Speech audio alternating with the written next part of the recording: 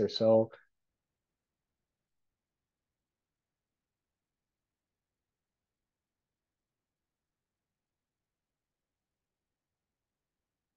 Thank you once again, everyone, for joining us for this iteration of the Participedia Teaching Cafe titled Collaboration for Democratic Change.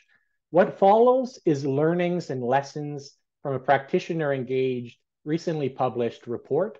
But before I introduce the presenters, I actually want to begin with a community land acknowledgement.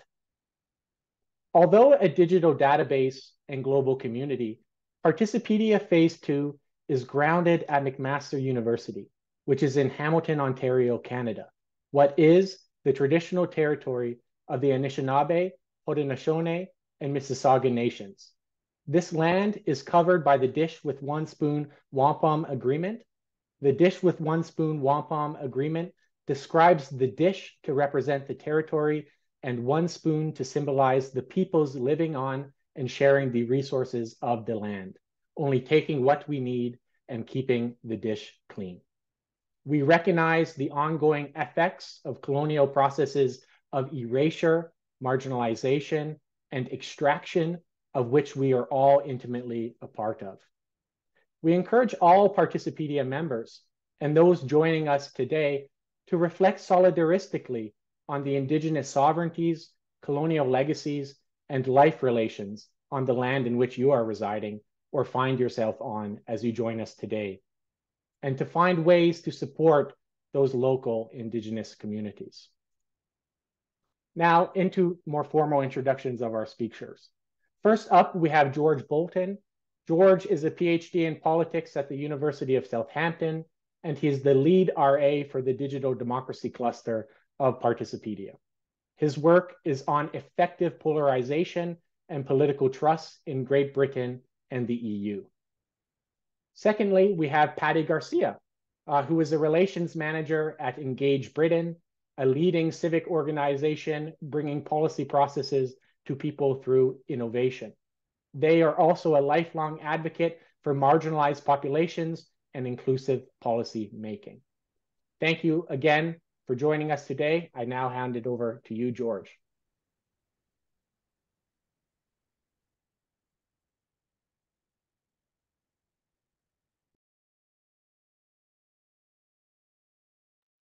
Thank you, Paul, for that introduction, and thank you everyone for coming or watching online afterwards. So in this presentation today, I'll open with why these collaborations matter. Why do we care whether academics in universities and practitioners in civil societies work together and get the most out of those relationships? Next, I'll be presenting some key findings from the guide that Paul briefly introduced earlier. It's called Collaboration with Democratic Change, and it's aimed at practitioners and academics. It was produced by a small core team, including myself, Professor Graham Smith of the University of Westminster, the EU's Knowledge Network of Climate Assemblies and Participedia, and the Involve Foundation, a leading public participation charity in the UK. The guide is part of a movement in the UK to strengthen collaborative bonds between academia and civil society, so the interventions designed to further democratic aims are more effective. Today's workshop is designed to share the work, spread the lessons of the guide, and discuss the potentials of these collaborations for democratic change across the world. After presenting the guide, I'll then move on to its relevance to the Participedia community. I'll then hand over to my colleague Patti, who will offer their thoughts on the guide from the practitioner perspective. And then we'll close on a Q&A for everyone. So I've sort of already said this, but just to be super clear, by academics, we mean everyone in a university setting, all the way from master's or PhD level to professors. And by practitioners, we mean anyone working in a non-academic setting. So this could be civil society, non-profits, social enterprises, anything like that. We left policymakers out of the project just to keep it more manageable, but we had the assumption that a strong partnership between civil society and academia should lead to a greater positive impact on policy. So why are these collaborations so relevant to Participedia? The Participedia website currently showcases over 2,000 cases of democratic innovation over 300 methodologies, over 900 organizations, and across 158 countries. The stated audience of the website includes researchers, educators, practitioners, policymakers, and activists. Efforts to strengthen democracy need a diverse range of expertise, skills, and perspectives. These collaborations are simply central to Participedia's work. Cross-sectoral collaborations are needed to fully realise the potential of the extensive network of knowledge and experience that Participedia is. For example, a vast community of academics are currently researching using the Participedia database, generating a wealth of insight into the democratic impact of participatory processes. The rigorous and time-intensive research that academics produce can then feed into the relentless efforts of practitioners who strengthen democracies and improve lives through their carefully planned interventions. So I'm just going to briefly go through how the guide was actually made. It began with 15 semi-structured interviews with academics and practitioners from across democracy-orientated organisations across the UK. The interviews focused on their feelings about the collaborations, the challenges and opportunities within them, and what advice they would give to people with less experience early on in their career. The interviews were then analysed into 6 themes, which then formed the basis for 2 co-design workshops in which around 30 academics and practitioners shared their thoughts on the themes and how to construct a guide out of them that could be practically useful.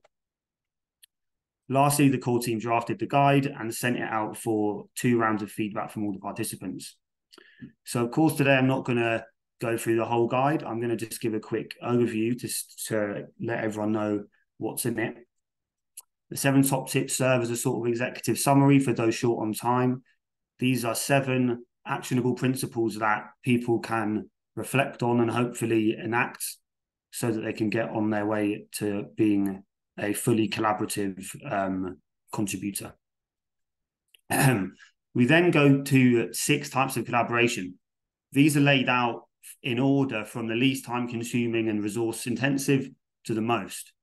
It was done in this way because it was really important to track in the interviews that we did how really big, impactful projects that you can see on Participedia, for example, began with much smaller ones that built up relationships and mutual trust, and we wanted to lay it out in this way. The next section goes to understanding each other. This section came out of a reoccurring theme from the interviews.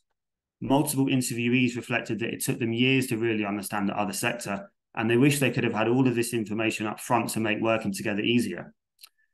This section explores the differing pressures on individuals from both sectors, some key terminology, and a focus on academia's relatively recent shift to prioritising the social impact of their research, which we believe is key to accessing resources and support for these collaborations. The barriers to collaboration section focuses on the key challenges and failures that came up in the interviews and explaining why these collaborations can be difficult, and success often needs ongoing dialogue, honesty, and negotiation from both partners. The next sections, practical advice and next steps, move on to practical guidance. And some of this is quite UK specific, but in this workshop, we hope to take part in a conversation about how this guidance can be translated to other national contexts. So now I'm going to get a little bit more specific and go through 3 broad types of collaboration. The first one will be an academic assisting a practitioner. This can involve the academic partner providing research skills or knowledge of existing evidence that focuses on solving a relevant problem that the practitioner is trying to solve. For example, recruiting participants to their intervention, facilitating a deliberative event, or trying to measure the impact of their project. The second broad type is the practitioner assisting the academic. This can involve the practitioner providing access to research participants in their community or insight from their experience working with the public that could be used to inform and refine the academic research. Next is a co-design project, which is probably the most collaborative. This type would involve the knowledge and skills of both the academic and the practitioner throughout the whole process. We believe this probably will be the most impactful. And just to kind of illustrate this a bit, so you don't have to look far on Participedia to find an example of these collaborations. When you get to a certain size of intervention, they're probably going to involve researchers and practitioners collaborating. This one is a participatory slum upgrading process in the city of Buenos Aires, which involved the National Department of Housing, researchers from the new school based in New York City, and obviously the community itself. So what was the academic input into this project? The academic researchers integrated an evaluative framework through, from the beginning to the end of the project, focusing on key outcomes such as whether community members had a genuine input through each stage of the project. The evaluative framework was then the basis for an ongoing monitoring process, which ensured that the impact was measurable and stated aims were central throughout. Now, what was the practitioner input? A participatory community management board was maintained so that local community leaders and members were embedded throughout the design and implementation of the process. Each individual upgrading project was designed to reflect each slum's particular social composition and their community governance structures. And the results. So what came out of this collaboration? The academic evaluation gives a comprehensive record of the project's successes and limitations, including the numerous tangible benefits to the community that practitioners facilitated. This evidence is now publicly available in multiple formats that can now inform and shape future projects with similar aims. So just to kind of do a little counterfactual, if there was no academic input, there may not be that evidence that could be then used to, for example, win funding, win support, or learn from. Barriers to collaboration. So these all stem, we found anyway, from the different incentive structures, which are kind of the fundamentals of being in different sectors. Being in different sectors incentivizes different types of work, of course. So if you want to do well in your job and maybe get a promotion, you have to do what's being required of you. So for academics, this normally means winning academic grants and famously publishing in academic journals. For practitioners, this may involve constantly adapting to the priorities of funders and the needs of their community.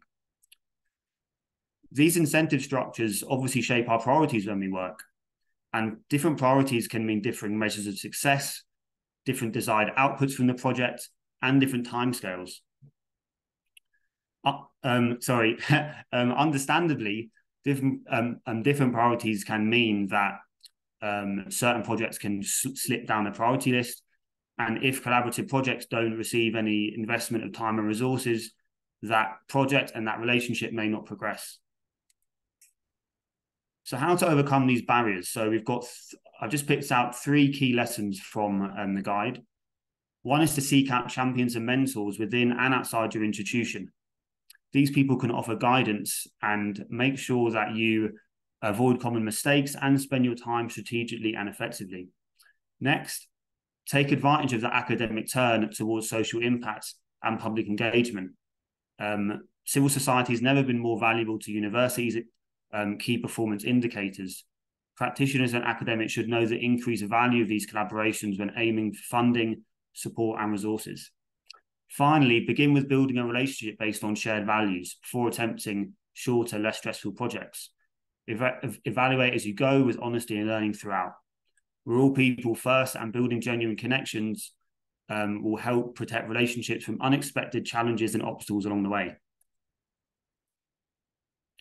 And now I'm going to offer some of my own story to try to illustrate how some of the key lessons in the guide can be useful for someone starting their career. I'm obviously a PhD student from the UK, so that is a very specific context, but I think some of the lessons learned can be quite general too. So first I'll talk about the story of the guide. During the first year of my PhD, I found a website called Center for Democracy, and that had on it a very impressive map, which they called the Democracy Map, which was a database of hundreds of democracy-orientated organisations throughout the UK. I decided to reach out to James Moulding, who was one of the co-leaders of the organisation, and we had an online meeting. In the discussion, we got to know each other's backgrounds and interests, and ended up discussing how connecting academics in the UK to the Democracy Map could strengthen bonds between the two communities. He put me in touch with 2 other people he was having a similar conversation with, Jessie Jo Jacobs from Involve and Graham Smith from the University of Westminster, who you will remember were on the core team for the guide. So we formed a team, and then we applied for a small grant from the University of Westminster. It wasn't a lot of money, but it was enough to pay for some time to do the work. A year later, the guide was released, and relationships have now been built, and the possibility of more impactful and ambitious projects is on the horizon. Next, the story of how I came to work with Participedia. So before I joined Southampton, I found Matt Ryan, who was a lecturer in the department, and as it turns out, was on Participedia, I think near the beginning, or, definitely for a while.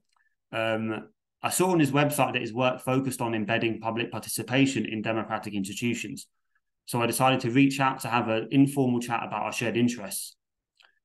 After some persistence on my part, I was eventually hired for a Participedia research assistant role, and have been lucky enough to contribute since.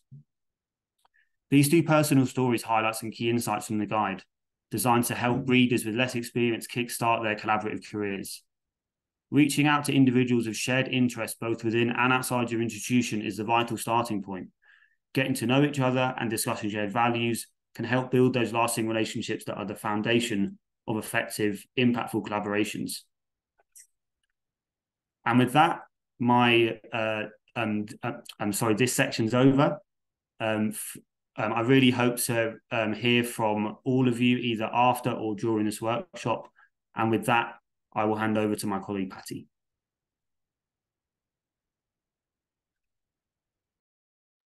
Thanks so much, George. Let me just get my slides up here. If someone can just give me a thumbs up that you can see it. Awesome. Okay. Well, thanks again, George. And I'm so excited to be here today and grateful for your time. When George reached out to me to speak alongside him, I first thought about what I could contribute that hadn't already been said in the guide. I'm a strong believer that cross-sector collaboration leads to improved outcomes. At Engage Britain, we've often worked with people from across private, public, and third sector contributors of all organizational sizes and have achieved some exciting results. But I'm not here to discuss Engage Britain and our work, though I will be using some examples throughout. We are here to focus on the awesome value of academic practitioner collaborations. I will be discussing how using a relationship-centered approach could improve or strengthen any future cross-sector collaborations you might have.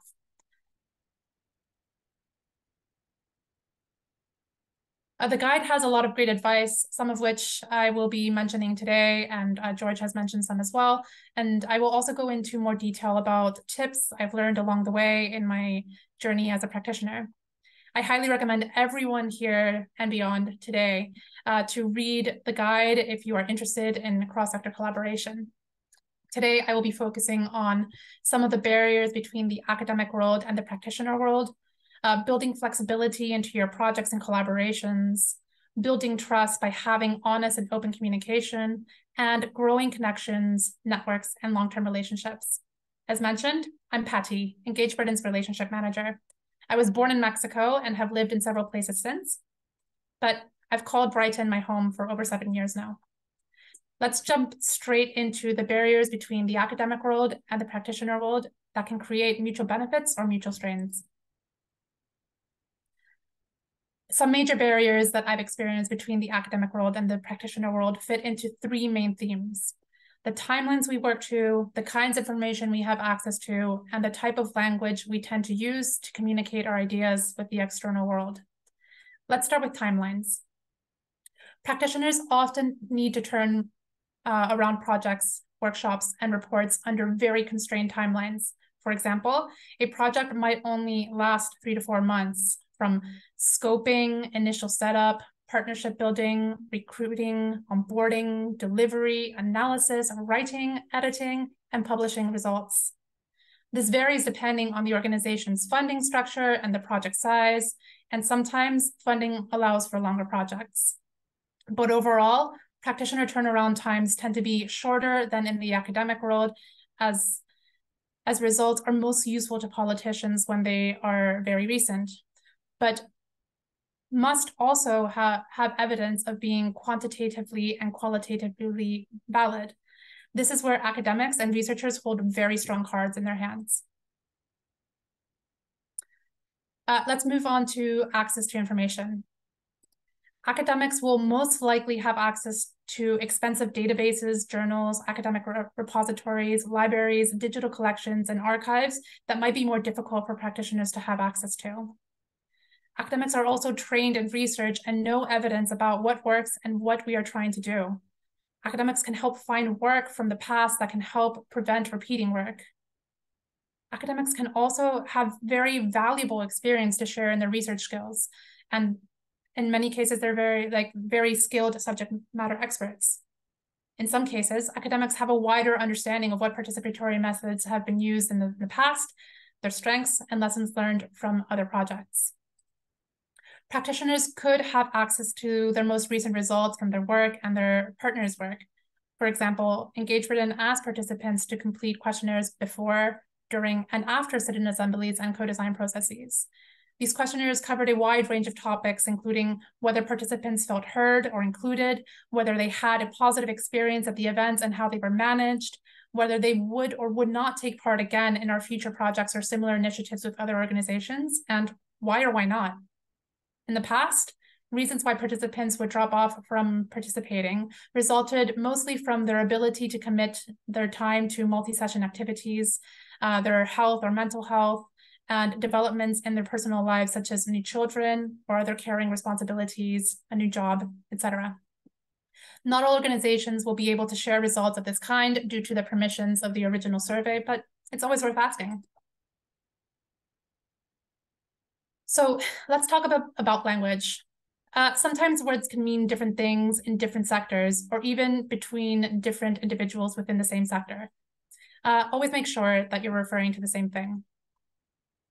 I also wanted to highlight that we should all do our very best to use language that is accessible when communicating externally to a general audience. We should avoid acronyms, jargon, or overcomplicated words.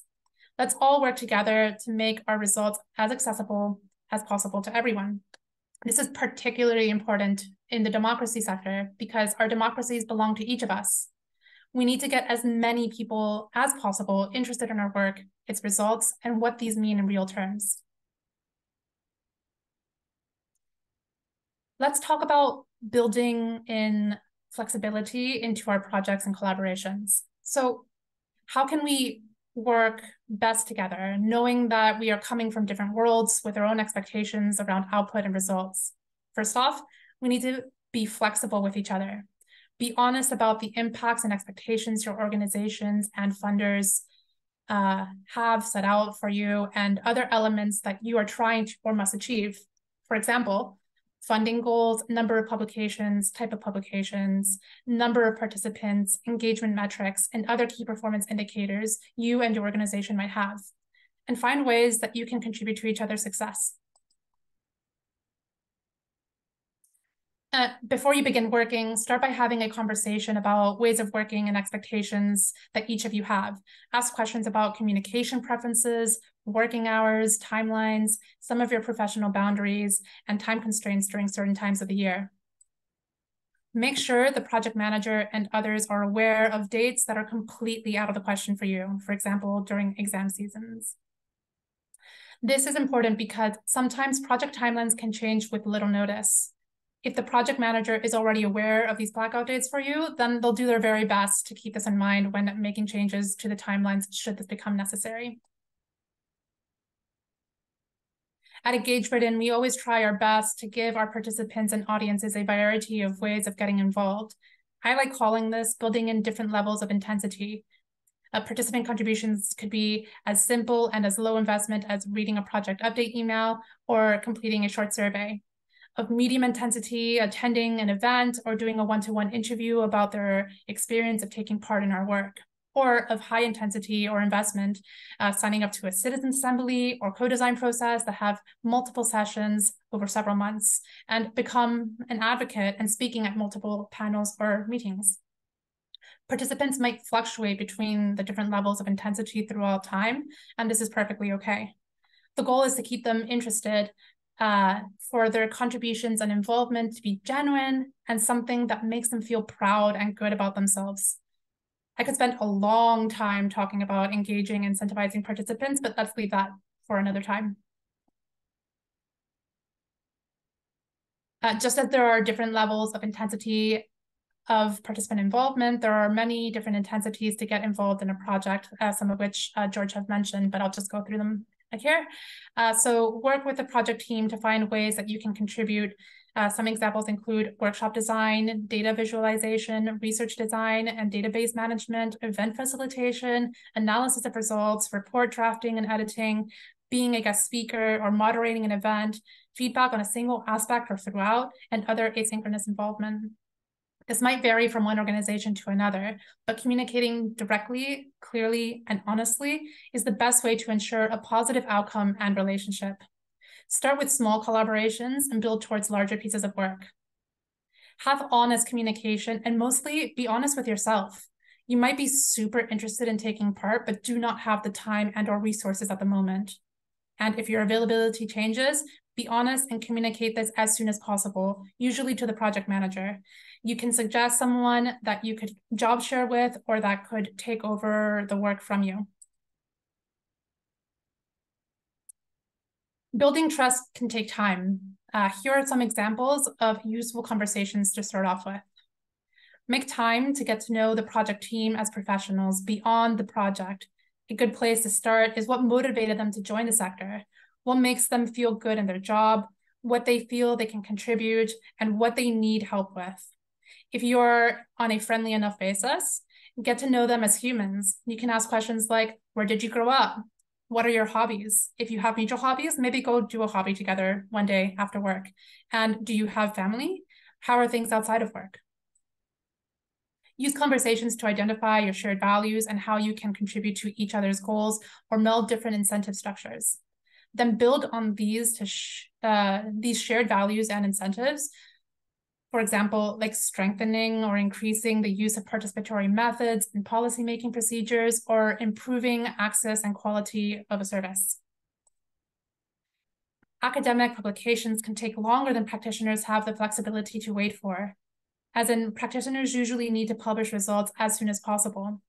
Keep this in mind, as publications in academic journals can come later. This shouldn't stop you from collaborating, though. Collaborations could be a great opportunity to get published in a different sector.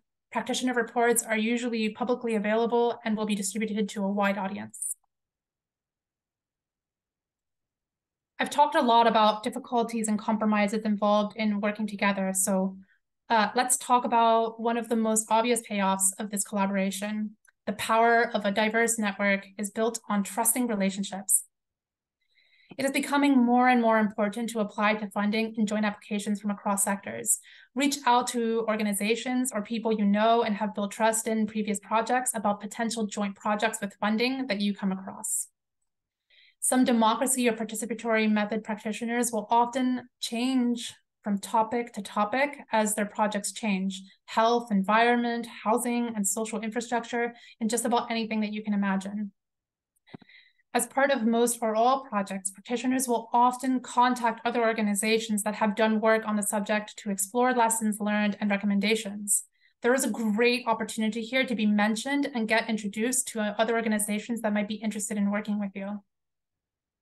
It would be impossible for someone to be an expert in such a wide range of topics. This is why working with people who are experts, whether by profession, lived experience, or research or methodology, is so important.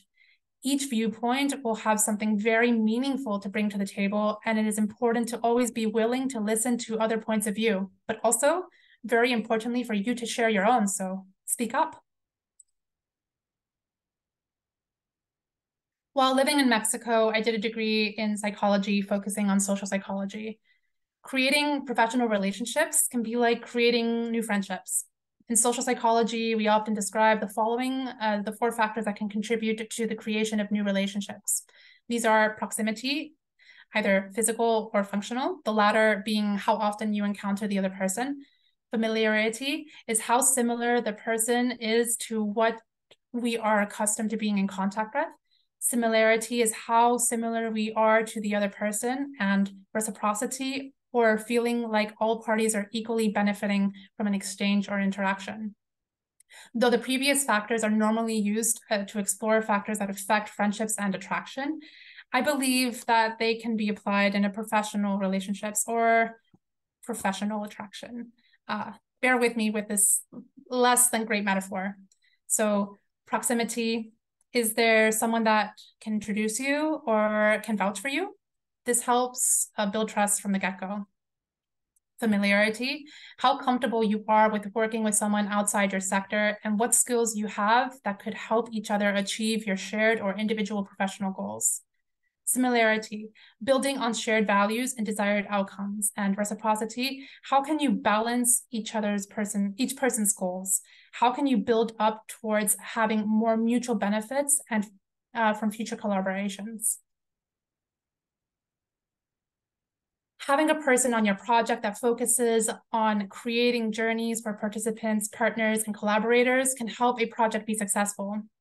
This could be part of someone's job, but is most effective when you are able to invest the resources to having a person focusing solely on this important skill, even if they're across multiple projects. This person's role is to make sure to build in different ways for people to be involved, of course, of low, medium, and high intensity.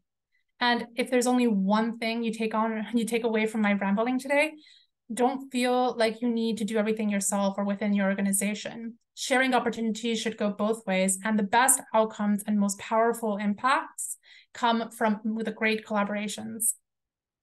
I'm always happy to keep the conversation going today and beyond, or explore ways of working together. I will share my LinkedIn profile link in the chat in just a moment, or you can scan the QR code if you have the LinkedIn app on your phone. Please do get in touch. Thank you for being here and listening, and back to you, Paul. Thank you for those contributions, learnings, and lessons, George and Patti. So now it's time to turn it over to the audience for a general Q&A. Is there any questions from the audience? Please raise your hand, type it in chat. If you do not feel comfortable doing so, please, you can message one of us, the organizers. If you would like an opportunity to speak or share on video, please do so. Please just raise your hand.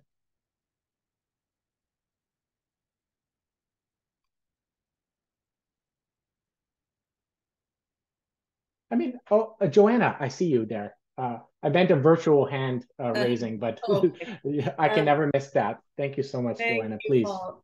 I just want to say congratulations. What a wonderful resource. I feel like I need to look at it more carefully to be able to ask any kind of meaningful question. But I'd be curious, is using the guide, is that something that you've taken into the beginning of a collaboration and just having people work through, or is it something that you just suggest we all take a look at and then keep in mind as we start to develop or continue our relationships with different partners in our research?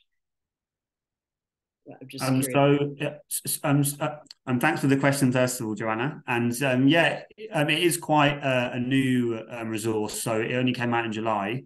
But we are really hoping for people to, if they are using the guide and finding it useful, we'd love them to be in touch.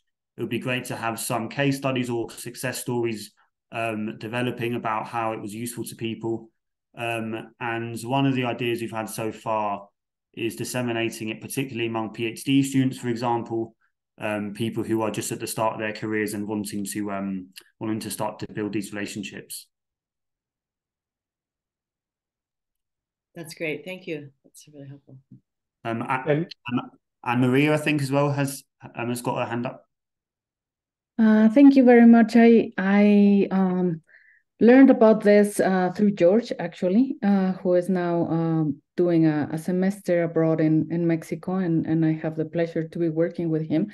But now listening to him and to Patti, knowing that you spent time in Mexico, I was wondering if you are considering making this available in other languages so that other people in other countries can benefit from this great effort that you guys are putting forward. Thank you. I'm always happy to work with George to translate into Spanish. So, yeah. And one of our ambitions definitely is to see how it would translate to other contexts. So if anyone is interested in that, like personally, it's been a long journey to try to understand the jargon and just all of the different regulations and reports coming out in the UK about academia becoming more focused on social impact. So hearing how that differs in different countries and different universities, I think would be really fascinating for the project going forward.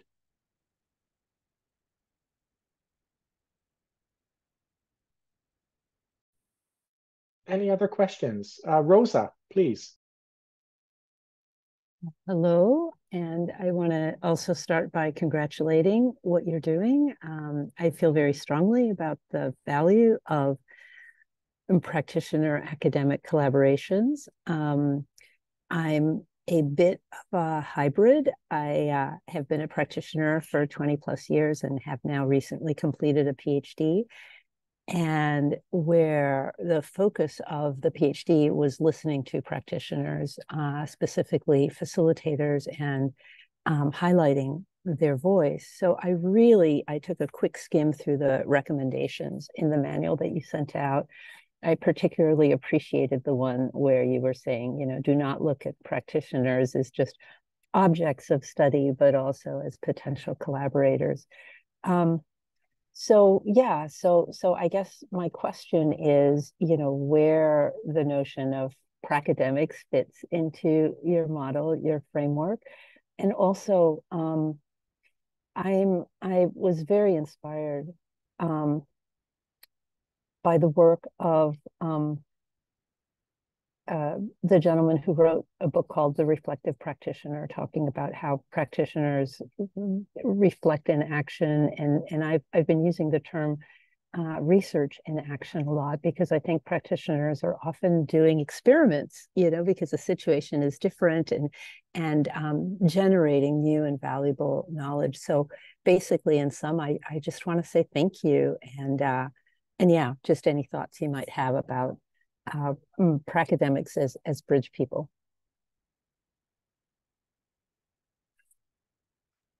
I'm sorry, Rosa, I'm not sure I understand your question. Would you mind running through that one more time? Oh, sure. Just that there's, I think your guide is awesome. And it's like practitioners over here and academics over here. And I just want to speak as a bit of a mestiza hybrid, like someone who is a practitioner and a researcher now, and just kind of wondering your thoughts on that and where that fits into your scheme. Absolutely. Like, I think the kind of like border that we're kind of drawing here is an imaginary one, right? And oftentimes, like I think the main barrier is, it has to do with like the incentive structures. But in the guide, and George will be able to use the languages in the guide, they talk about knowledge. What's the word, George? Knowledge. I have it right here. It's really pretty. Exchange. Knowledge exchange, right? Yeah. Like there are these like different kind of like structures that are being built into universities that are trying to kind of promote this. But this is because like we need to work together, not just academics and practitioners, but like just everyone needs to work together in order to kind of strengthen our democracies and make sure that everyone that wants to say something or needs to say something has a place to say it, and that what they say can actually lead to change. I'd like to add a point on that, Rosa, as well. Thanks for the kind words as well on the project. It's been a big theme throughout the project, people that have been both in academia and practice. Quite a lot of the interviewees had done that way. It was fascinating to hear as a PhD student the often quite difficult journeys that those academics have been on. Often there have been disincentives for them to do that work, such as, just less time publishing, basically being the kind of elephant in the room.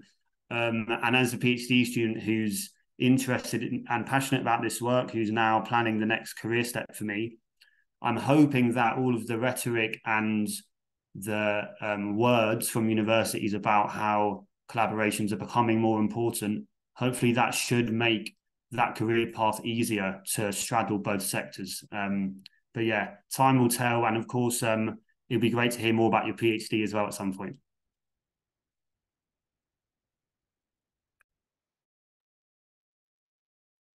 Chamaya, please, the floor is yours. Thank you very much. And thank you for hosting, and also George and Patti for your work. Like all the others, I've very much enjoyed your talk, and look forward to perhaps even using your guide next week, because I'm starting a new collaboration with an academic.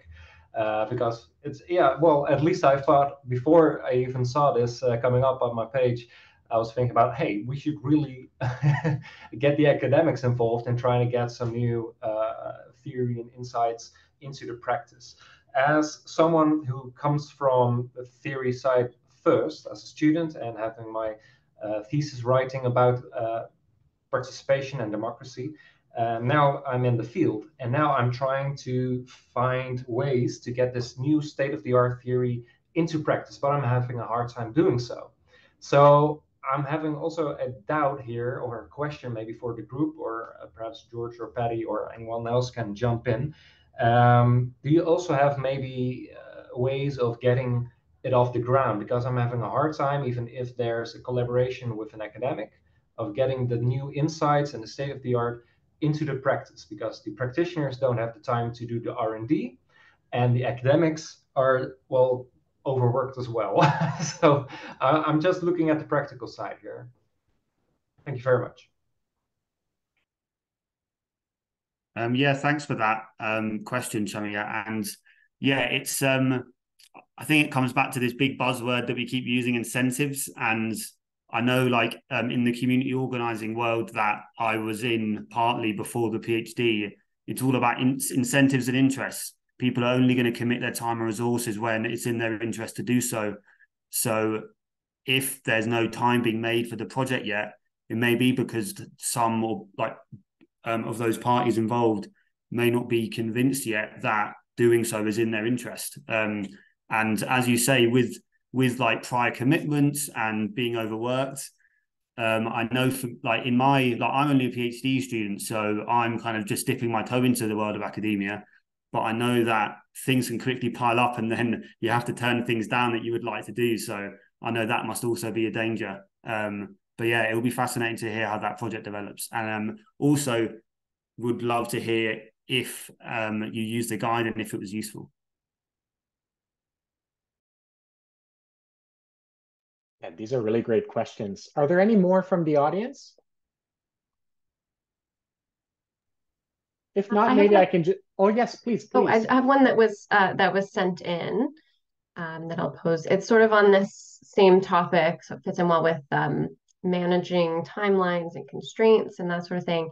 And so someone asked specifically to Patti, as a practitioner collaborating with a researcher, how did you manage this additional workload? Do you find it straining? Do you find it manageable? What are sort of some practical, maybe sort of steps and that sort of thing to manage on the practitioner side?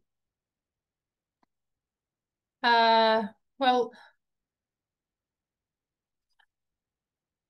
so just like academics, practitioners are quite busy, and I'm assuming like a lot of academics, it involves working on weekends and stuff like that, because like oftentimes citizens assemblies need to happen on weekends.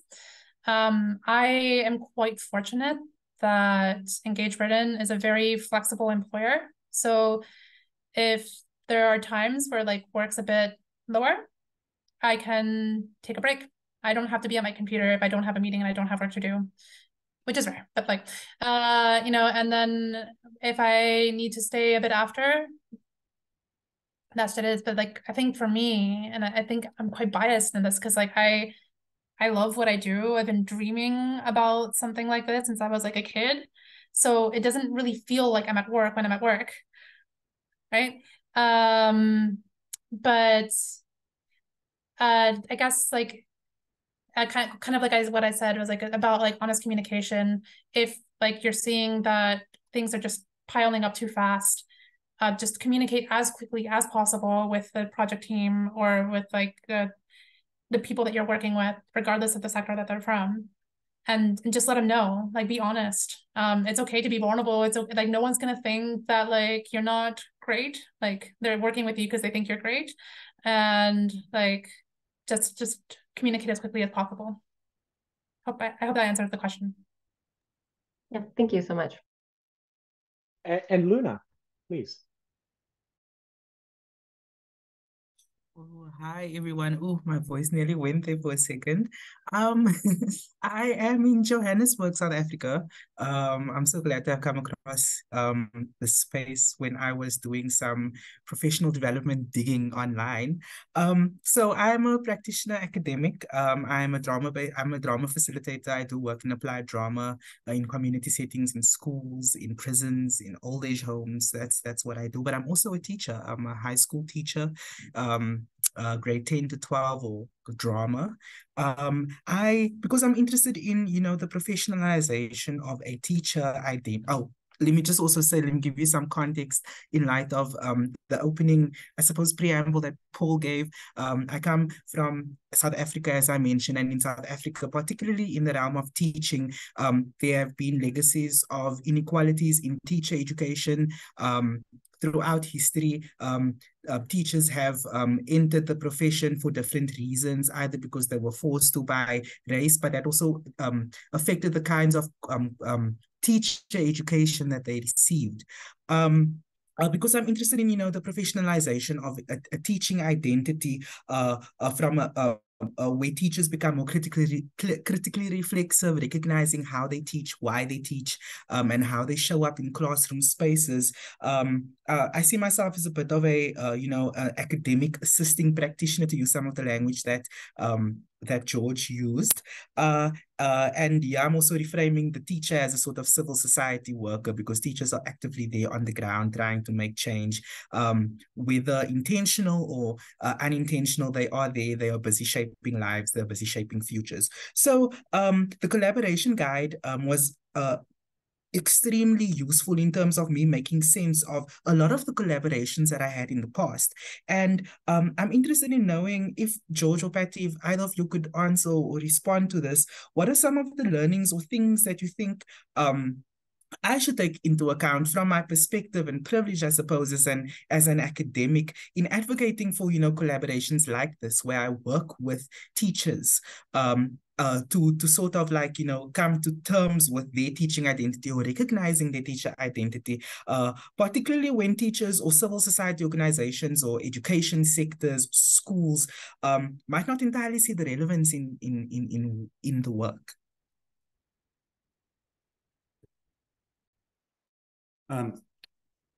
Patti, would you like to go first? Or yeah. So just to be clear, first of all, thanks for the question, and your work sounds absolutely fascinating and very, very important. So just to be very clear on the question, is it that you're having trouble convincing the teachers or the university of the value of this collaboration? So as an academic, university or in the university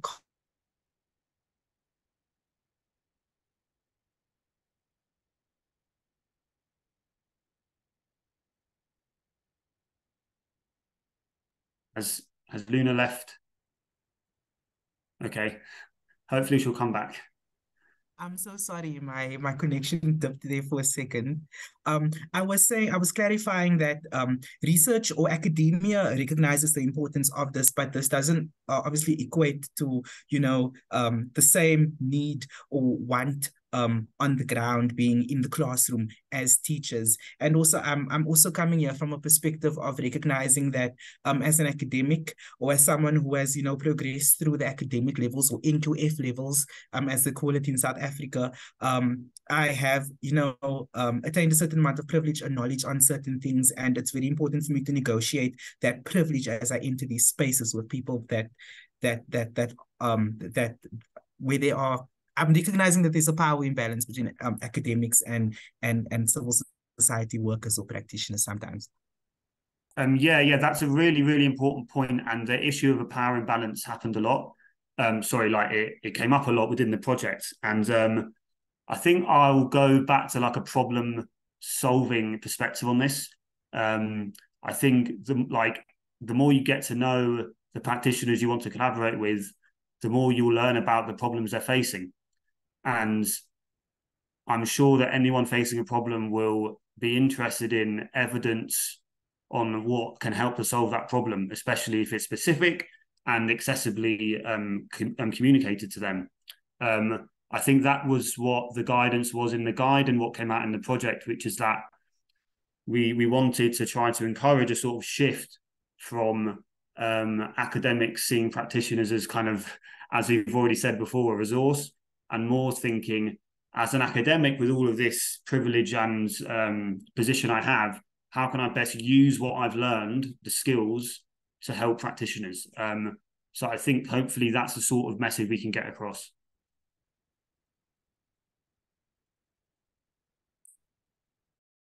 I guess I would also add that there are like funding bids and funding applications out there that that will require cross-sector collaboration. So if you bring those to the people that you're trying to get them to like take it seriously, you can see that they'll be like, oh, but if we want this money, then we need to work across sectors. And also like one of the challenges that I'm sure happens in like the academic world like all the time, but in my experience in like from the practitioner side, is that like the community needs and the funder needs and what they desire, what they want, all these kind of things, like they can change at the drop of a hat.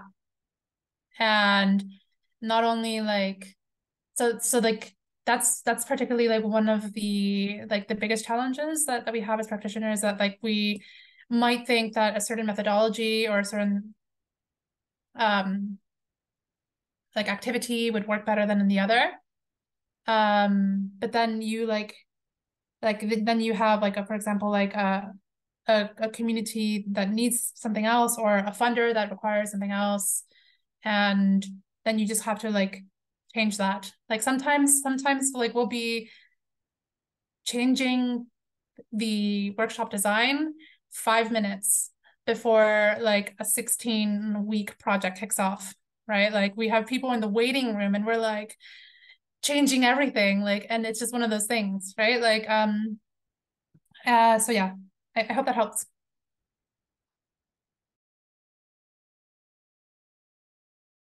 So we have time for one final question.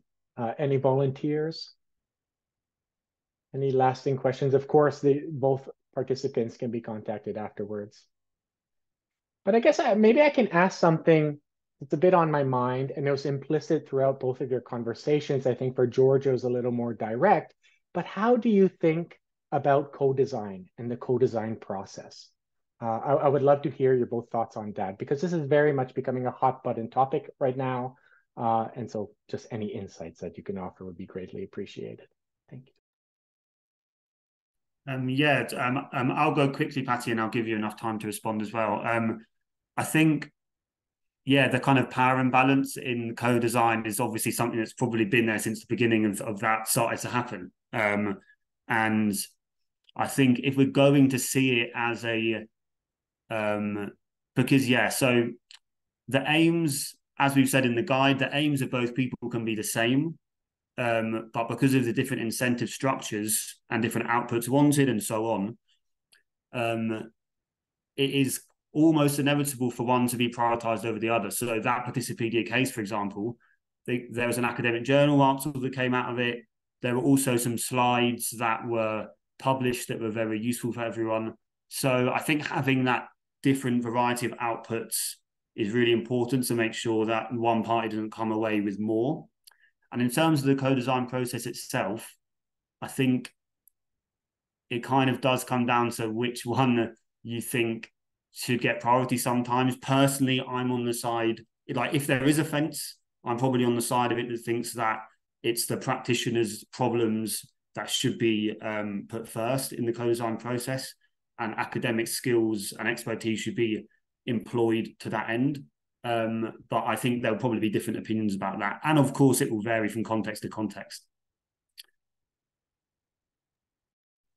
I guess like the only thing I would add is like, and I don't think that that's going to be a problem in this room, but you know, like in the general world, a lot of people sometimes use the word co-design or co-production when they're not actually doing co-design or co-production, and it kind of like stains the people that are actually doing co-design or co-production. I think the huge value that like true co-design has is that everyone entering the room has equal power. That is like one of the fundamental requirements of co-design, right? I know that in like real world that doesn't play out that way all the time. And I don't know if I can say that like I would, you know, give more power to academics or more power to practitioners. I'm an honest believer that everyone that sits around this table has something extremely valuable to contribute. Like that's like I've seen it in action. I've seen it because like I always kind of give this example, like, but like, you know, and it doesn't matter how many years you've studied as a medical student, a medical doctor, a specific condition, even if you like specialized it and have treated it for like 30 years, unless like you've lived with the condition yourself, you don't know what it's like to have the condition. And like, you need to ask the people that have the condition what it is like having it. And not only from like one person, but many people, because like different, like even the same condition can be like experienced subjectively very differently from person to person. Yeah.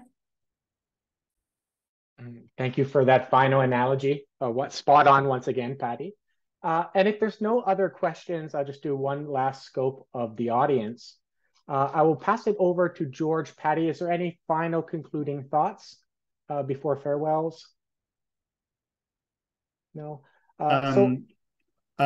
I'll just very, very quickly say that thanks again for coming and for listening.